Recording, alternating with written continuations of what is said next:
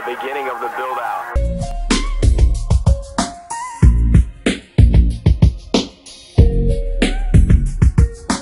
Good seeing you. Pleasure. Thank you, sir.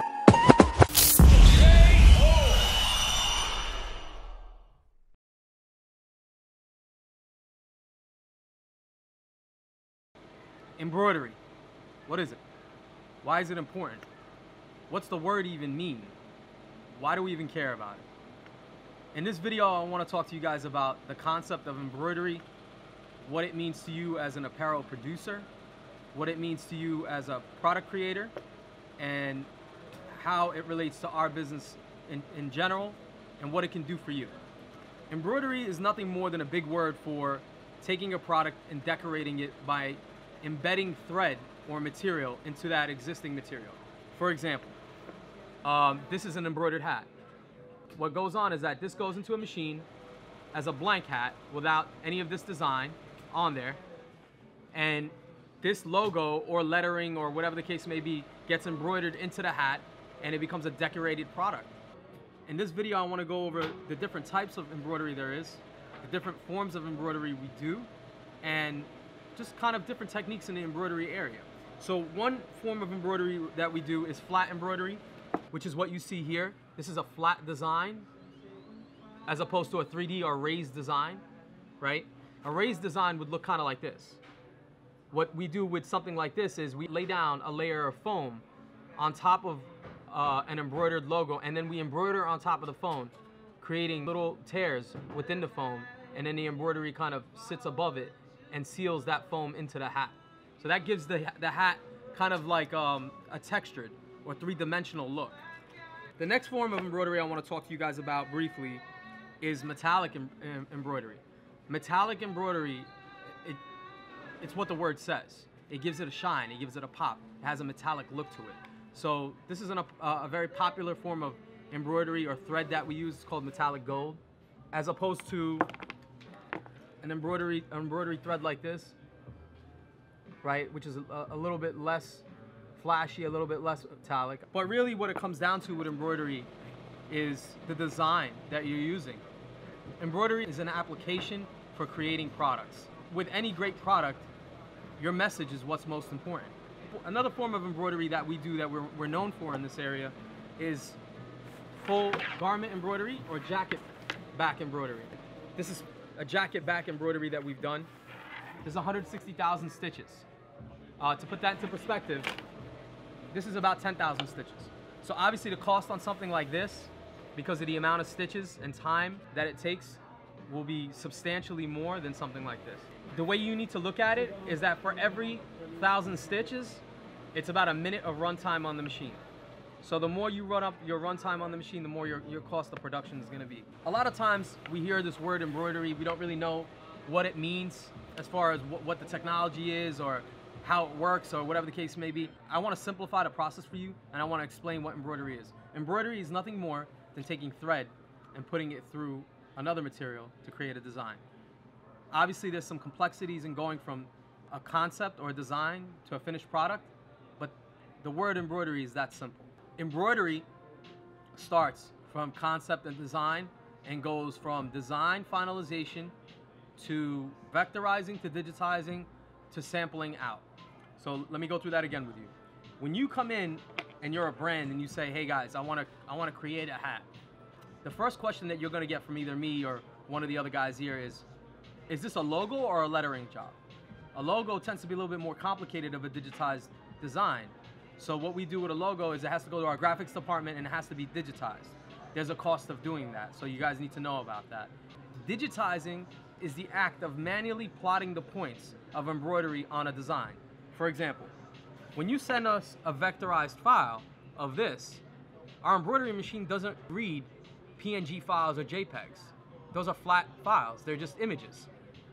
The act of digitizing, or the process of digitizing, is converting that vector file or PNG or JPEG or whatever it is from that file format to a file format that an embroidery machine can read. Basically, when we send it out for digitizing, what we're doing is we're literally plotting the point of embroidery for each needle hit. For example, in this design, the tiger's face is gold, and inside the tiger's gold face, it has tiger stripes. The machine has to be told where to put down the needle, where to take it out and bring it back down in order to plot each point of this design. That's digitizing. Digitizing is a pretty big deal. A properly digitized logo means a lot less work for us as embroidery guys, and it means a better finished product for you as a producer. I think what it comes down to is understanding that although embroidery is simple, there are processes to going from concept to finished product. Let me repeat that process for you. The first step is having a really clean image, or a vector file, preferably. The next step is going to be digitizing, sending your vector file out for digitizing. The third step is going to be sampling out your product. Sampling out your product is pretty simple. What our art department does is that it sends your logo through a machine run in order to see the finished product. For every digitized design you do, you're entitled to see a sample out before we run to production. Every time you make a change after you receive a sample out, it's going to push our production time back. So for example, let's say you send me a vectorized logo and you say, hey, look, we want to get this digitized. We send it out for digitizing, we sample it out, it comes back to you guys. And you turn around and say, hey, look, I don't like this part of it. Well, we're going to change it to make you happy. But you need to understand that every time there is a change, it's going to push back our process. With that being said, it's important for us to get your job right.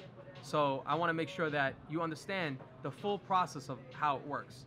From vector to digitizing, from digitizing to sampling out, from sampling out to approval and machine run.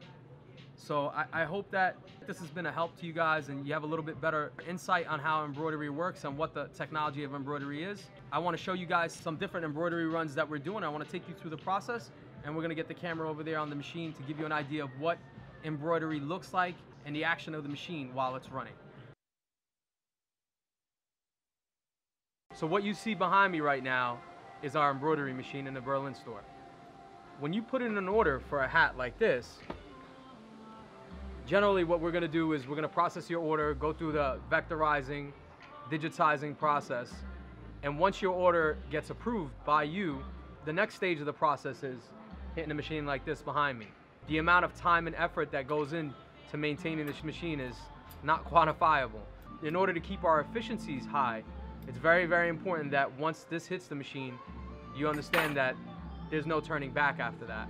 Your design is done and it's ready for embroidery. That's why you get a sample out. That's why we make sure you hit us with an approval email, and we go back and forth until you're ready to do that. The cost of running a design like this is really dependent on the amount of stitches in that design.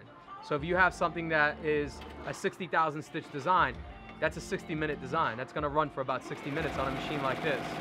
When you have something that's a 10-minute design, that's a completely different design time.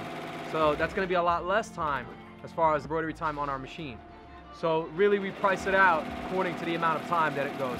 Generally speaking, you're looking at, for a hat like this in a higher quantity, when I say higher quantity, I'm talking about 36, 24, you're going to be approximately in the $10 range. But that really depends on the quantity that you put in. You can go a lot lower than that, and you can go a lot higher than that. It really depends on the quantity of hats that you put through. Setting up a job takes time. It's effort to go from vectorizing to digitizing to approval to machine runtime. The more hats you're doing, the more we're able to recoup some of that cost. The less the amount of hats that you're doing, the higher those costs is per hat, and the higher we have to pass that cost off to you. If your order is a 12-piece order, you can expect to have that in the same week, sometimes even the same day. If you're ordering 36, 72, 144, there's a time difference in that. So put that into perspective when you're placing your order. Like I said, when it reaches this point, we finalize the design and you're ready for embroidery. The next step of this process is taking you to the machine and showing you how the machine runs. This is kind of like the cool part for me.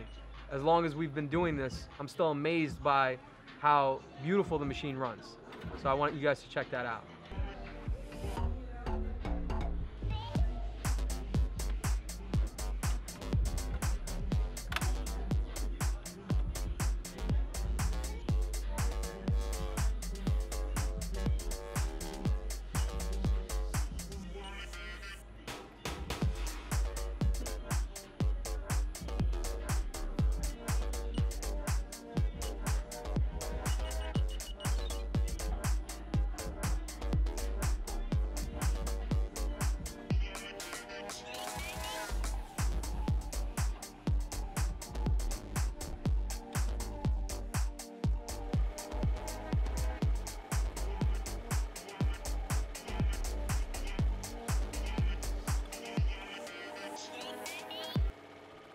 I hope you enjoyed this video. Thank you for tuning in.